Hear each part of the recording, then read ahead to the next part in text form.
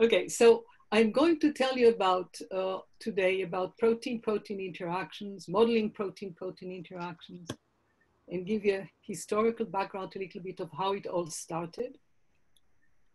And oh, I cannot move my slides. I don't know why. Maybe you can try sharing only this. Ah, yeah, okay, okay. Now it's okay. Now I see. Okay, very good. I have to use this. So I'm going to tell you about protein-protein interactions, and this is a topic that is, you know, is of interest for many years, as you saw by the introduction of Christina. It started a long time ago, and we were studying nearly for 40 years protein-protein interactions at the molecular level.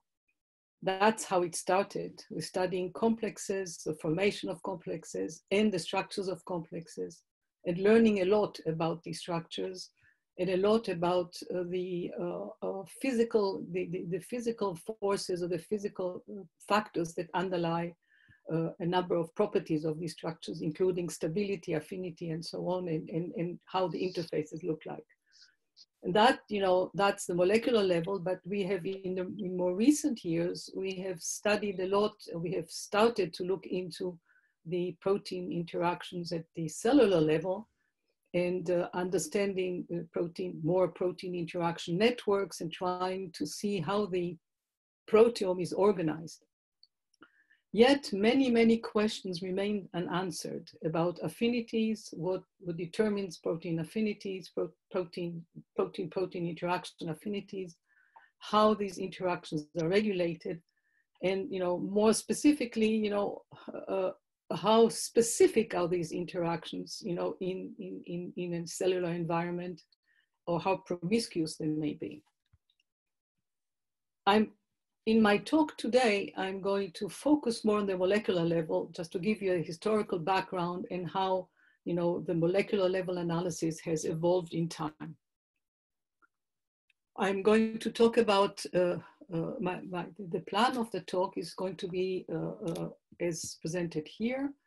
I'm going to talk about protein-protein docking, the early days, the birth of docking, when we studied trypsin BPTI, the trypsin inhibitor interactions, and the reaction pathway of the allosteric transition in hemoglobin.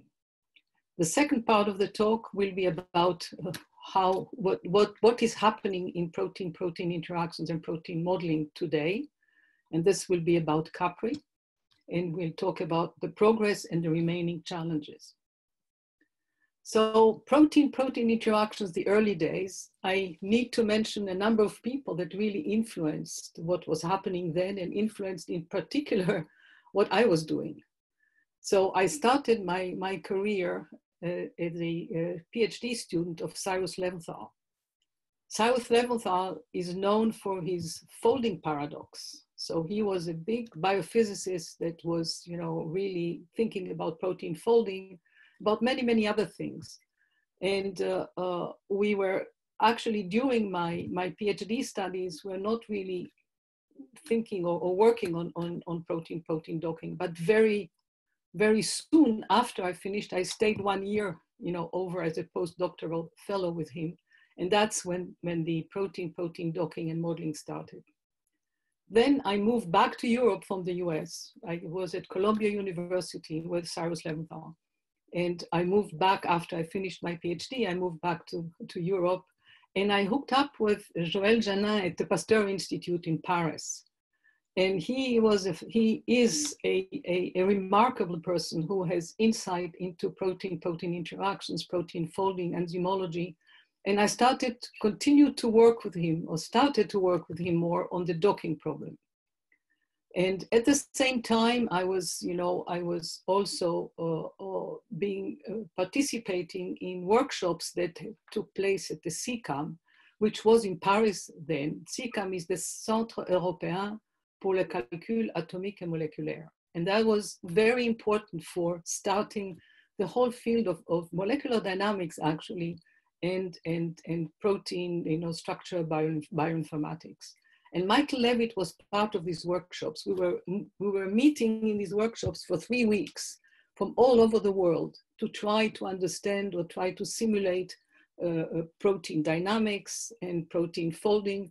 And I was the only one who decided it was too complicated for me because, you know, they only did molecular dynamics simulations for like 2 picoseconds. And I thought that was a bit small. And I was trying to develop my docking programs at the time in these workshops. So what were we doing at Columbia University? What you saw, what Christina showed you a little bit, the setup at Columbia University was really unique at the time, absolutely unique.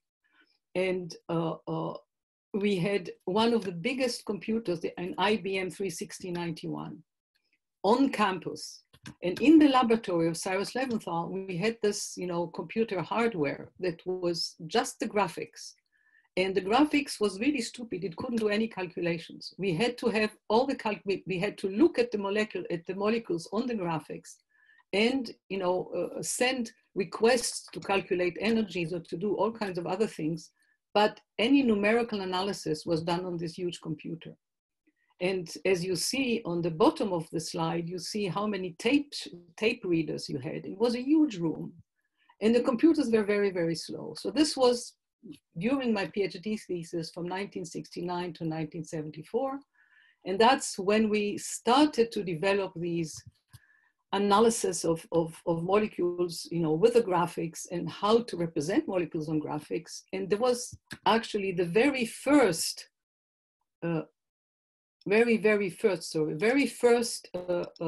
computer graphic program that was developed in Cyrus Leventhal's laboratory. There was one other computer graphics program that was also aimed at really studying protein folding that was developed in Princeton by Bob Langridge. So it's really a pioneering times, and the technology was very, very different. Actually, on the slide that you see here on the left-hand side, how we took pictures, we had to take pictures from real cameras on tripods, develop them on films, and then, you know, put them on real slides and show them. So this was a completely different setup and different tools that we have today. So how did this whole docking start?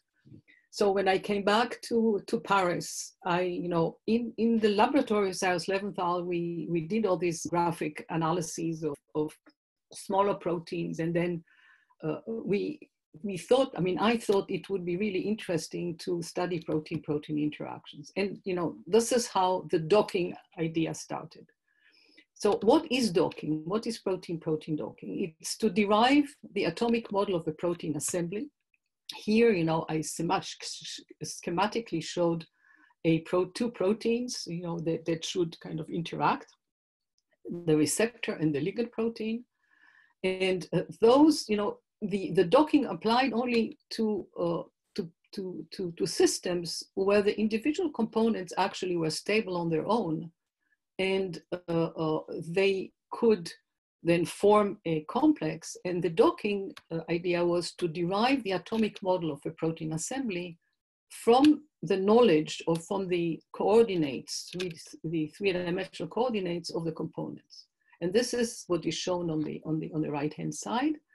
And so the docking was actually to generate many possible interaction modes between the ligand and the receptor, and finally, you know, zero in on the one mode of interactions or several modes of interactions that were likely to be stable. So as I said before, it applies to systems where the individual components exist in the free form. So docking is a two-component procedure. It has two components, and the two components, each of them is challenging. So the first component is to efficiently sample rigid body degrees of freedom of the different proteins that are supposed to interact, and also to sample the alternative conformations of the interacting proteins, because, you know, when two proteins interact, you don't only vary the rigid degrees of freedom, but you also have to, you know, adapt the conformation so that the fit between the two proteins is optimal. So you need to sample both the three-dimensional, you know, the conformational degrees of freedom and the rigid body ones. And that's one thing you have to sample, and you have to sample efficiently. And in addition, sampling is not enough. You have to really be able to identify the stable association modes from a very large assembly or very large ensemble of docking solutions. Because you test millions of solutions, and then, you know, you need to find out which ones are likely to be stable. So you need a robust and reliable scoring scheme or energy function to do that. So what did we do, you know, after I finished my PhD? We started to work on an interesting problem at the University of Columbia University with Cyrus Leventhal and other colleagues. Namely, we wanted to build the fiber of the sickle cell hemoglobin. So the fiber of sickle cell hemoglobin is a long fiber where the individual molecules of hemoglobin kind of interact and form a superhelix. So we needed some coordinate system to try to model these things. And this is the coordinate system that Cyrus Leventhal and his team developed. It's on the right-hand side of the, I don't know if you see my cursor, but on the right-hand side, sorry, on the left-hand side, you see two spheres, and these two, each sphere represent one of the components that are supposed to interact. Protein 1 is sphere 1, protein 2 is sphere 2. And we used a polar coordinate system to determine the orientation of the two proteins relative to each other. So, you know, theta 1 and phi 1 are two angles, Eulerian angles, that determine how sphere 1 is oriented relative to sphere 2, and theta 2 and phi 2 are the Eulerian angles on the second, on molecule 2, on sphere 2, that will position the center of mass of molecule 1 relative to the surface of the second molecule. So these are like 4 degrees of freedom. And then you have a spin, the sky angle, that kind of turns along the center, along the line that joins the two centers, O1 and O2. And you have a spin that orients again the molecule 1 relative to the surface of molecule 2. And then you have the distance between the two centers, center of masses. And once you orient, you can change the different orientations, theta 1, phi 1, theta 2, phi 2, and psi. And for each of these, you can optimize the interaction in one dimension, which is the center to center line. So this was the system we were using, but then, you know, this is the sampling. And computers were extremely slow at the time. So we needed to be very smart about how to represent the molecules. So we decided at the time, this was actually my decision after we worked with Cyrus Leventhal, to represent the protein in a very simplified way. One interaction center per residue. And we were actually very lucky because Levitt in 1976 just published his representation, his simplified representation of proteins for his protein folding, you know, simulation. So this was something that I immediately picked up, and we decided to just use that. So 1 center per amino acid. And then we needed an attractive force, and we needed something that would prevent clashes. So we used a non-bonded term, just repulsive non-bonded term that really was allowing us to monitor the clashes. And the attractive term was just a solvation energy, which was a very simple solvation energy form. It's a pairwise, you know, the solvation energy was expressed as a pairwise function, a pairwise sigmoidal functions between residue I and residue J. So the total energy to evaluate the interactions was the sum of these two terms. So this is what we did, and we decided, again, the computers were so slow that we couldn't really do a full search of all the orientations of one protein relative to the next. And just about that time, in the PDB, there was an interesting complex that was formed, that was studied. It was the structure of trypsin bound to the inhibitor, to the bovine pancreatic trypsin inhibitor, BPTI. So we decided we're going to apply this docking algorithm to study how the BPTI will fit into just the active site of trypsin. We didn't want to search other parts of trypsin. We just said we will take a cone around the active site of trypsin, and we will turn and test all the possible orientations of BPTI relative to that active site. So this is what we did. And at each position, at each optimal position that we generated, we measured the buried surface area. And the buried surface area is something very important to, actually, we measured the energy function that I showed you before, where the attractive term was actually the buried surface area. And we plotted the buried surface area as a function of all the different positions that we tested. And you see on the right-hand side, you see a histogram. And it's the very first time where this is kind of an energy landscape of all the possible interactions of BPTI with this active site. And what did we see? We saw that the native pose position, which is here shown N in red, is actually has the highest buried surface area. And actually, in principle, the more buried surface area you have, the more energetically favorable the interaction is. But we didn't only get one good, one reasonably stable interaction pose, but we got also a interaction pose I1, kind of, we called it an intermediate 1 and intermediate 2.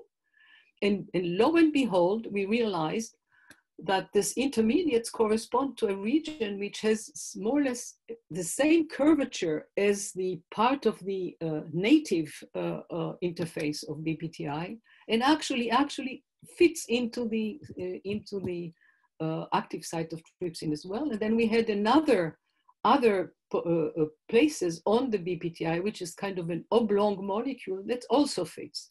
So here we saw that actually the energy landscape of this interaction is very interesting, because it doesn't have only one possibility that could be stable, but the other possibilities, maybe the other poses, could be stable as well. So that was the first time that this was observed. Later on, we thought we were not very happy with this energy, with this solvation energy function. And we worked with Joël Janin at the time to derive a very more elegant way of expressing the, of computing the buried surface area, or even accessible surface area, in a pairwise fashion. And this was a kind of a probabilistic approach that computed, the surface area buried of any atom or any, at the time it was per residue, but based on the pairwise interaction of this residue. And this is very, very different from the normal surface area calculations, where you have to include the whole system. It's not a pairwise function. So this was really a step forward. And for the solvation energy, we used a term that multiplies a sum factor times the buried surface area, or times the accessible surface area. And this really interesting factor was 20, in other words, you pay a penalty every time you have 1 angstrom squared accessible to the solvent. You pay a penalty of 25 calories. And this is what really drives the association. One of the factors that drive the association between two proteins is how much you can desolvate, how much area you can desolvate. And this is really, we owe this. First of all, the surface area calculations were derived by Richards and Lee, BK Lee and Richards, it's Lee and Richards algorithm, and the factor that really links the surface area to the hydrophobic effect, which is this factor gamma, 25 calories of penalty to 1 angstrom squared. This we owe this to Chosia. And all these 3 people I interacted with really closely at the time, and they were really fantastic to work with. So one other thing that we did using these docking algorithms immediately, just after, a few years afterwards, was about the conformational change, about the reaction pathways for the quaternary structure change in hemoglobin. And well, hemoglobin is the mother of all allosteric proteins. And upon oxygen binding, it undergoes a reasonably small conformational change in terms of the rigid body orientations of the alpha beta dimers. So hemoglobin is a tetramer, as you may know, and it's a dimer of alpha beta dimers. And upon oxygen formation, it turns a little bit, and it changes also the conformation internally. So you have two conformations. You have when you have oxygen bound, there is the R three-dimensional conformation, and when the oxygen is not bound, you have the T conformation. And the T and R conformations really form a different quaternary structure, which is shown on the right-hand side. So what was interesting at the time, people were trying to see or trying to understand how the quaternary change is linked or is associated with the tertiary change upon oxygen binding. And this is, in other words, what was the transition state between these two conformations, the R conformation and the T conformation? So we used our docking algorithms. We imposed twofold symmetry on the system. So we reduced the number of degrees of freedom that we had to follow. We just had 4 degrees of freedom instead of 6. And we sampled a wide range of dimer-dimer orientation, starting from the R conformational state or from the T conformational state. And at each position that we generated, we optimized buried surface area only while minimizing clashes. So what we found out at the end is that when we took the conformational state, the T state, we could move towards the R quaternary state very, very long. Actually, we could reach the R quaternary state using the T conformation. But when we started from the R conformation, we could not change, we could not move towards the T conformation. We lost surface area interactions between the dimers in the R conformation. So what deduced that is, the transition state for this change must be very R-like and not T-like. And this was very, very, very, very simple model. And we tried to publish it, we couldn't publish it anywhere. No one believed us and said, it's only calculations, you cannot do anything with this, you have to have experimental proof. So we finally ended up publishing it in Biopolymers. Oh, okay. And then, that was in 1985 when we published it. And about 6 years later, a very interesting PNAS paper came out by William Eaton, who is a very famous biophysicist at the NIH, who was an expert of hemoglobin. And he studied the actually transition state for the R to T quaternary conformation. And he tried to, to derive this transition state based on data on the rates of state, on the transition, on the free energy, on measurements, actually, on measurements on the free energy of the transition state. So he devoted the whole paper on this analysis, but he said that a previous theoretical study, which was our study, using a highly simplified energy function, suggests that the R-like transition state is the result of the reaction pathway with the maximum buried surface area. And that was exactly what he was finding based on comparison of the activation and equilibrium enthalpy and energy between, from experimental studies. So this was fantastic that, even 6 years later, that what we found based on very simple models was actually correct or actually reasonable. Now, that was the historical part. So now I'm going to bring you through a little bit about where we are today. So protein-protein docking, where are we at?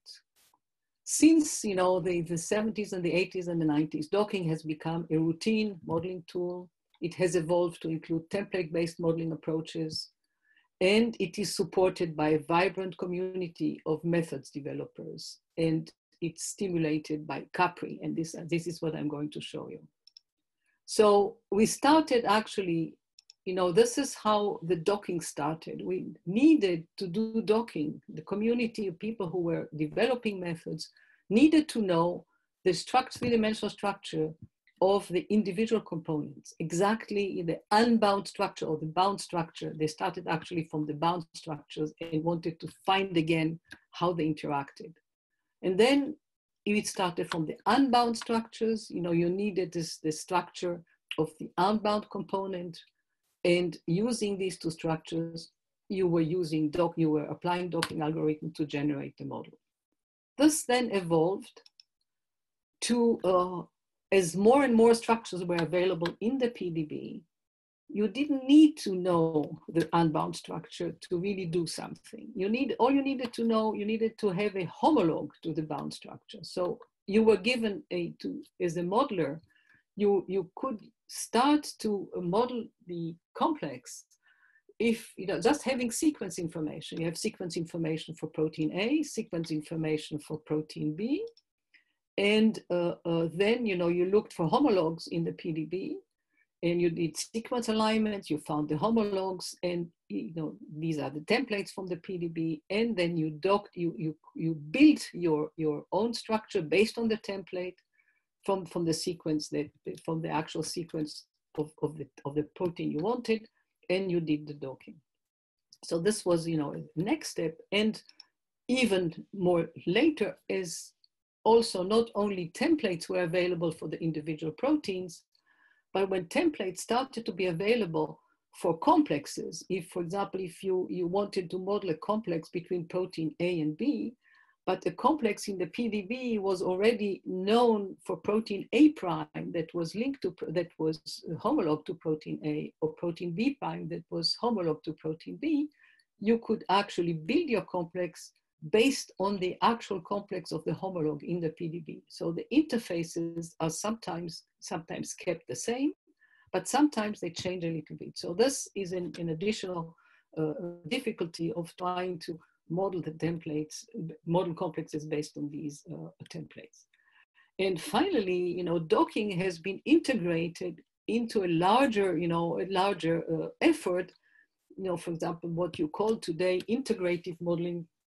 And that's mainly for very large protein assemblies, where you use different types of data to drive, to optimize the model. You use docking, you use, actually, you use homologs, templates from the PDB to build or known structures to build the individual components. You have maybe electron density map for the entire complex, and you assemble it into electron density map. You have even use proteomics data, protein interaction data from networks identified in a cell. And then you use docking, scoring, and optimizing and fitting to get, a number of solutions that could be a reasonable model for what you want, to achieve. So this is where, more or less we are today, and a very important role in developing, in fostering these developments, in fostering this progress, was played by Capri. And Capri is a community-wide initiative. It's called the Critical Assessment of Predicted Interactions. And it's a double-blind experiment. It's modeled after CASP, and you may have heard and know about CASP. And it was launched in 2001, nearly 20 years ago. And it was aimed at assessing the performance of protein docking and scoring algorithms in a completely blind fashion. So it was about predicting the structure of unpublished protein, DNA, RNA, protein peptide complexes. And in later years, it was extended to the prediction of binding affinities and interface water positions. And this is the Capri Management Committee today, and it was run before by Joël Janin. And I kind of took over together with Mark Lenzing this initiative until now. Now, we launch prediction rounds, on a rolling basis. Typically, the number of predictor groups is about 30 or 40 per round. We have a prediction round with a certain number of targets, and it starts and it finishes at a certain well-defined time. And so this is about 30 to 40 groups participate. So far, there are also we have docking servers. In other words, not only human predictor groups, but also docking servers or assembly prediction servers have been developed, and I mentioned them in a while. And the number of rounds so far are 50. It's about 4 weeks per round. So you have the rounds last for a whole year. And the number of targets to date have been about 180, and it's continuing. So the docking experiments are as follows. The crystallographers that we have to, that are generous, very generously submitting to Capri the atomic coordinates for target complex before publication. And then the predictors are provided with the sequences of the protein subunits, and they are asked to return about 100 models for the complex, and they rank only 5 models. And that's a detail, but I'll kind of mention why in a moment. And the assessors, the predicted models are evaluated by assessors, and it's mainly Mark Lenzing and myself, but in principle, it could be someone else as well. And they are given the 3-dimensional structure of the target and those of the predicted models.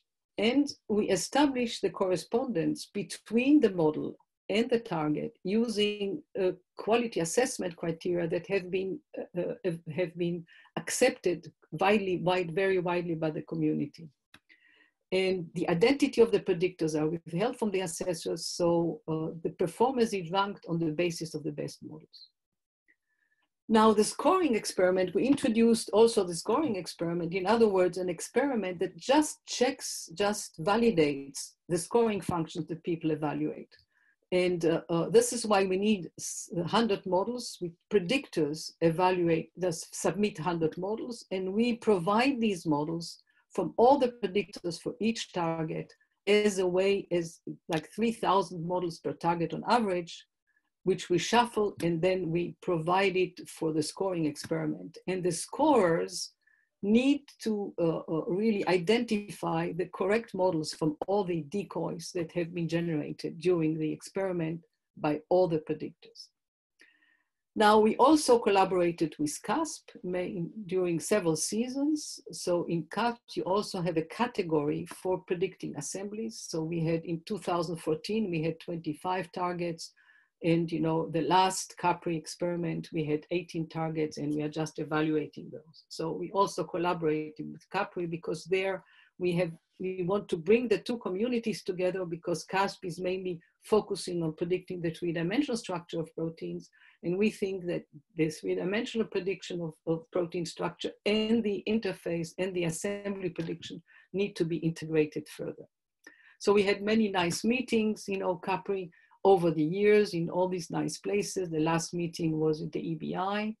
And we also had a whole bunch of different targets. And these, for example, you see here, the receptor protein is shown here. And then you see the green and the purple are the models of the ligand protein. One is the target, the other one is the predicted model. And sometimes they match, sometimes they don't. And depending on the difficulty of the target, the match is good, and sometimes the match is much less good. And what you see on the panel of the later targets, you see the receptor molecule is shown here, and then you see little dots which are the center of mass of the ligands that people in the models that people have docked to, and the actual model, the actual target docking center of mass of the ligand is here. And you see there are many wrong models that are being produced. And this is what we analyze. We have also nice stories where, you know, predictions has worked very well. For example, with this complex of the core of the nucleosome core particle with the PCR1, you know, ligand, and the predictions were actually extremely good. In other cases where we had interactions between two proteins where the conformational changes are large, and that, you know, the predicted models were not very nice or not very correct. So docking nowadays is really, really more like protein assembly prediction. The docking has moved to be more assembly prediction than docking, than actual docking. And it has become a very active field of research, and many new groups are entering, you know, the field. The performance has remained quite robust despite increasing target complexity, and the scoring functions have improved.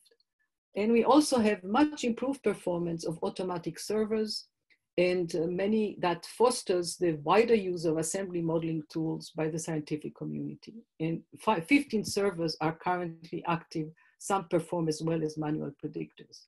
This is just a quick example of, we have you know, a few targets on the x-axis that we were run in the CASP13 Capri prediction performance.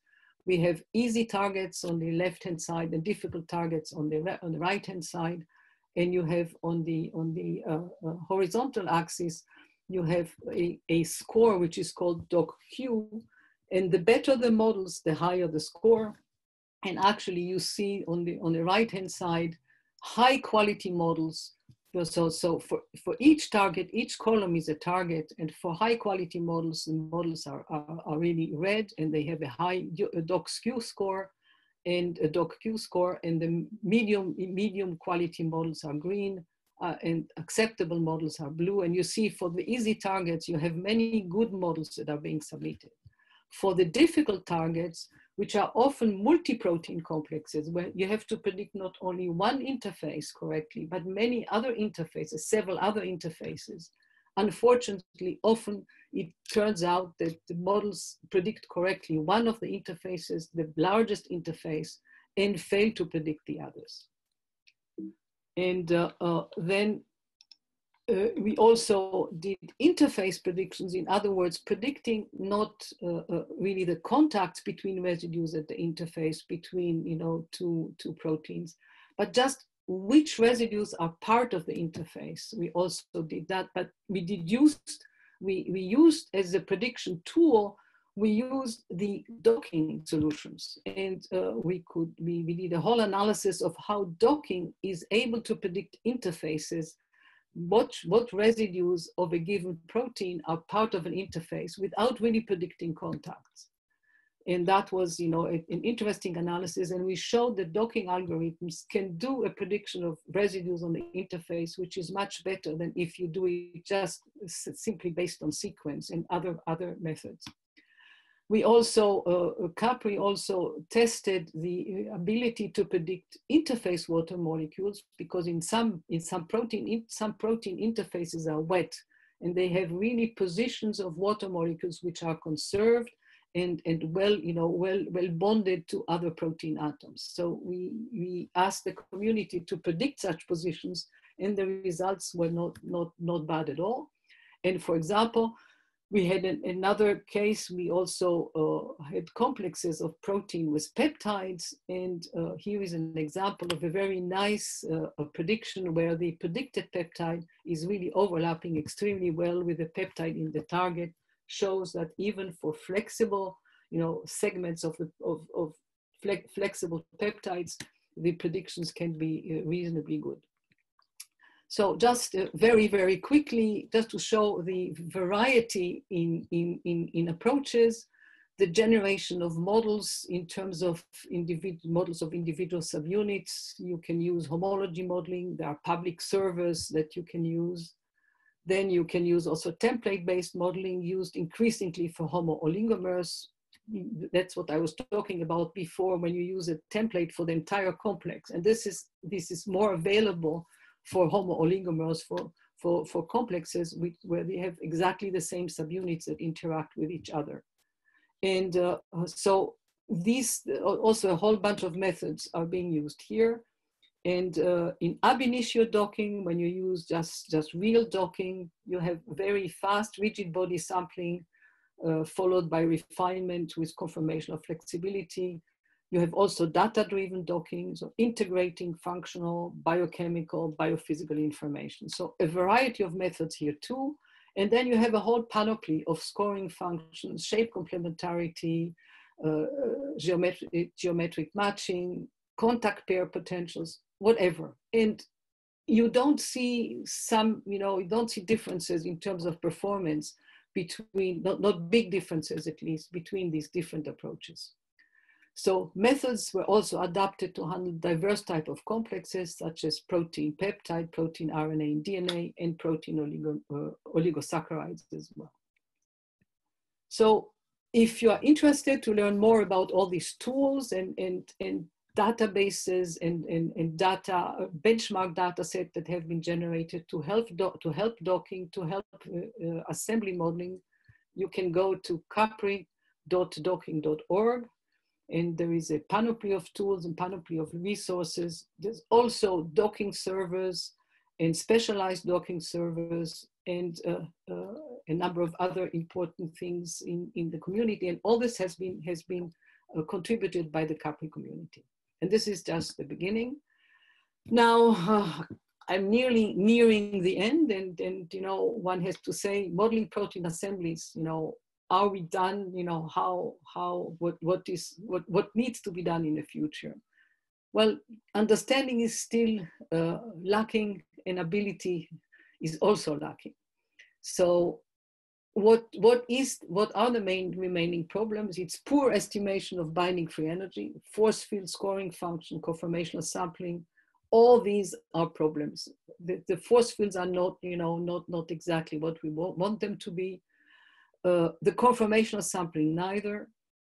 And what we really lack is reliable structure affinity data benchmarks. We need these really benchmarks of having structures of complexes and the actual measured affinities to be able to improve the derivation of scoring functions. Now we have also very limited ability to discriminate binders from non-binders. And actually evaluating the specificity of interaction is still a problem. Now, a major problem, the last major problem, but not the least one, is we cannot still model conformational changes very well, or in some cases not at all, will fail completely. And this is an important challenge that we are taking now in the future. But data-driven models, or data-driven procedures can partially overcome these limitations. And these procedures are of integrating experimental restraints, biochemical information, and coevolution analysis. This helps to overcome some of these problems.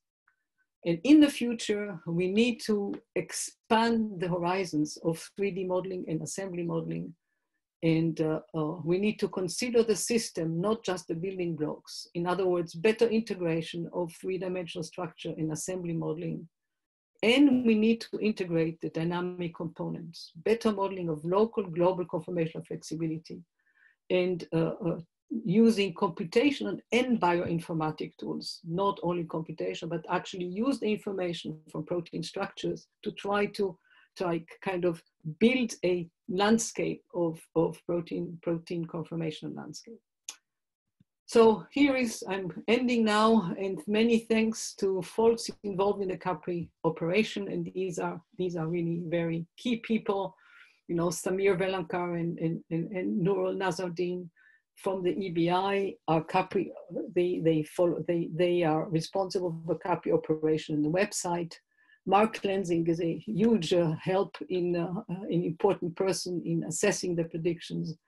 And the other people here, Kim and Rafael and Raul, have helped a lot in all kinds of aspects, you know, in the past. And Gerard Kleiweg also participated, you know, before Samir kind of came into the picture.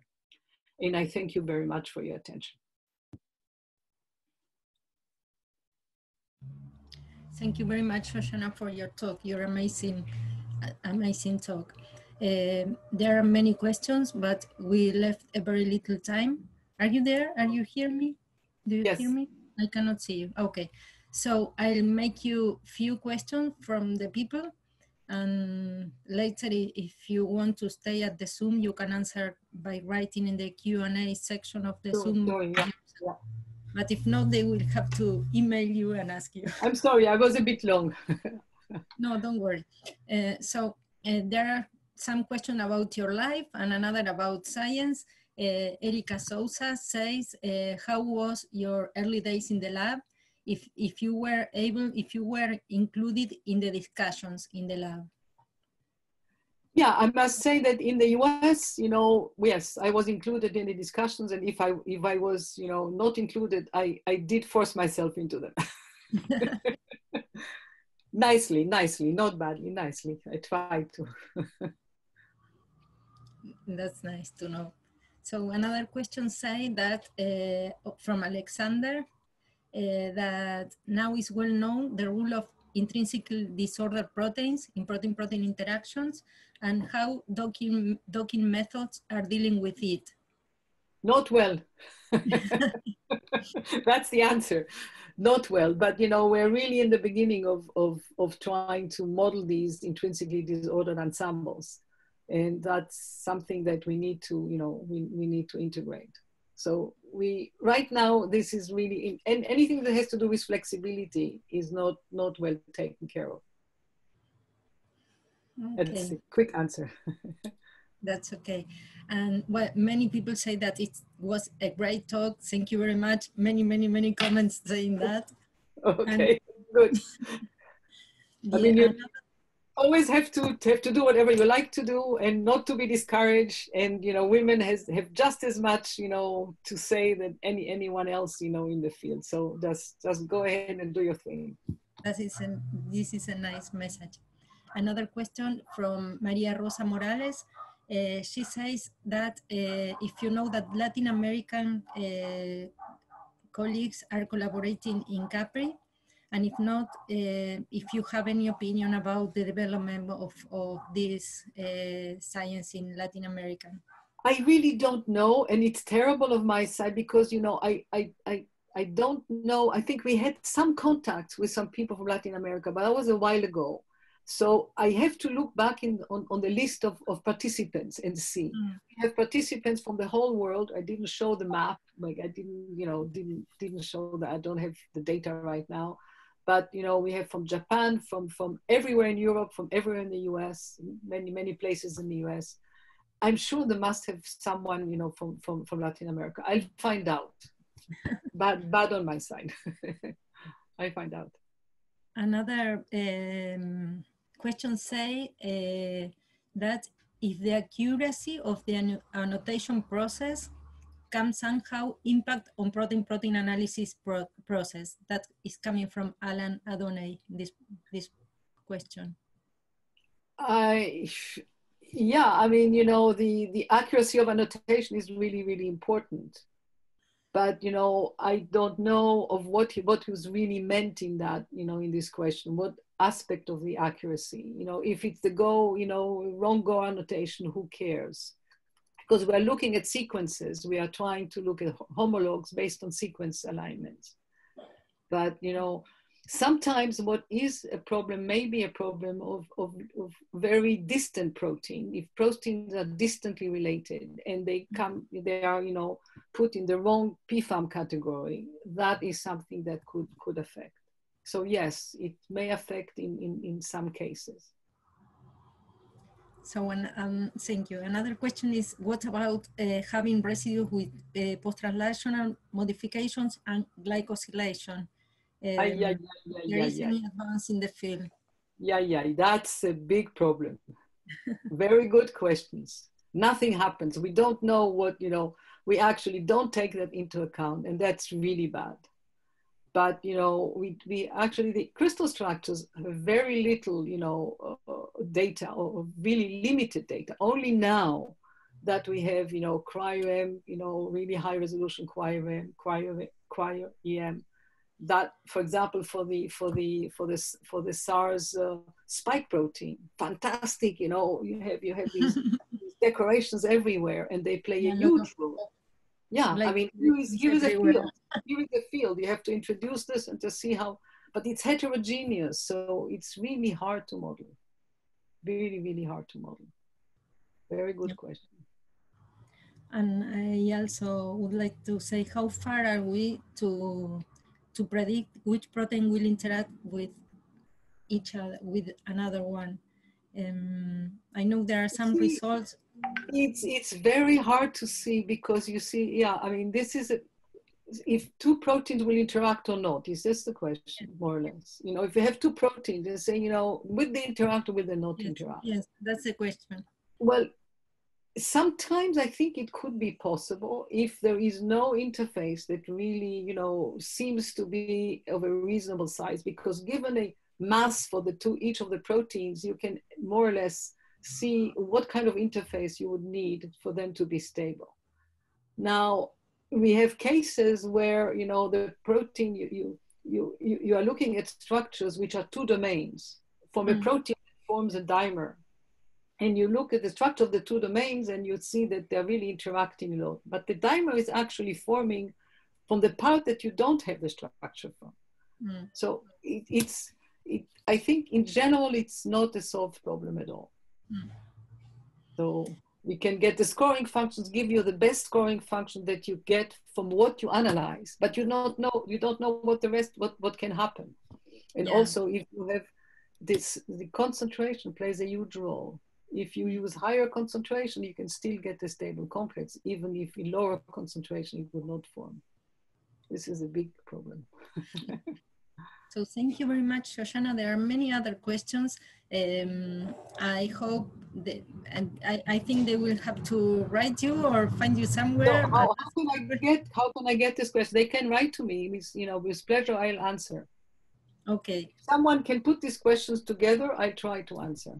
And that's nice. Okay. We can do that show. And thank you again for inviting me. It's a big pleasure.